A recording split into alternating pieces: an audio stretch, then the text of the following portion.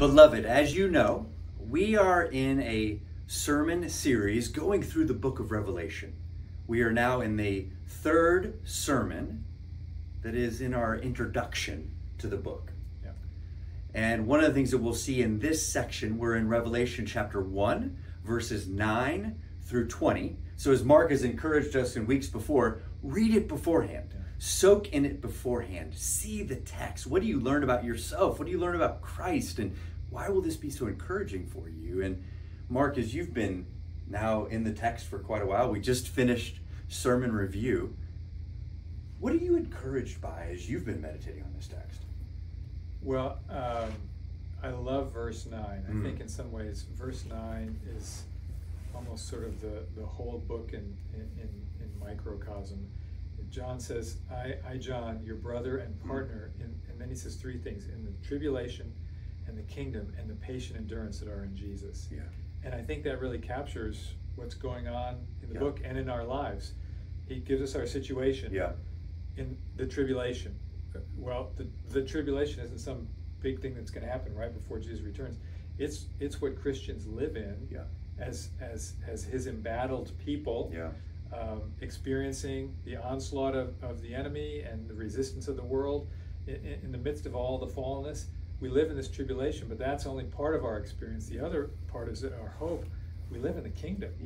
And this passage puts the King in front of us with this glorious vision of the exalted Christ, who's so spectacular in his unveiled, revealed glory that John, if this was John the Apostle, I think it was, when he sees him in his unveiled glory, he knows this guy, and yet when he sees him, he falls down as though dead, because Jesus is so great, and yet he's so loving, he reaches out his hand, and Jesus says, no, come on, I've got something for you to do. Stay in my service. And that's the hope of the kingdom, so that we might patiently endure. And so it tells us our situation, it tells us our hope, and then it sort of sets the course for, well, how do we live? What keeps us going? We patiently endure when we know our situation, but we know how great and glorious Christ is, and that he's coming back. And in the meantime, he's using us to expand his kingdom. So that little verse, part of verse 9, I'm so excited because I think in some ways that's the book just shrunk down in a couple phrases. Amen. And so the Christian life is one that we're all embattled. It's not just a few select people. That's right. Every Christian's an embattled Christian, and we need this exalted view of Christ, this glorious view of Christ. And I don't know about you all, but I've read it, and sometimes I have to read it over and over again. How does he describe white hair, snow, bronze, all of these different things? How does this exalted view of Christ give us the power, give us the ability to endure? Yeah, well, he's our king. And he's in charge. And so in the Gospels, we get to see Jesus as he comes to earth in his incarnation, as he lives on earth. And when people see him, they don't necessarily recognize at all that he's any different than anybody else. When you see Jesus in his ascended state, you know it. Amen. Because he's the boss. And he's in charge of history. And that means he's in charge of not only his people, but his enemies.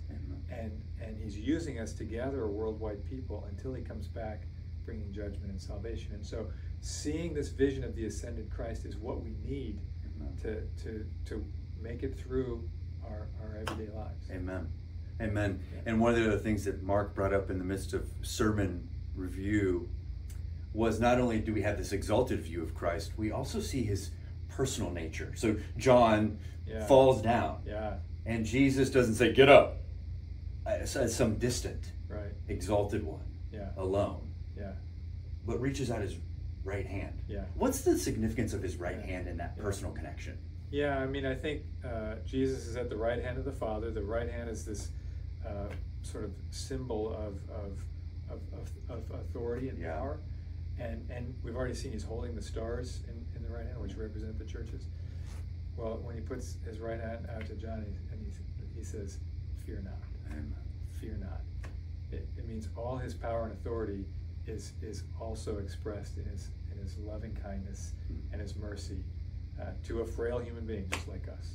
Amen. Well, thank you for your diligent efforts. How can we be praying for you as the one who's laboring well right behind me to know, feed, lead, and protect us in the midst of this embattled life that we're all in. How can we be praying for you? Well, thanks.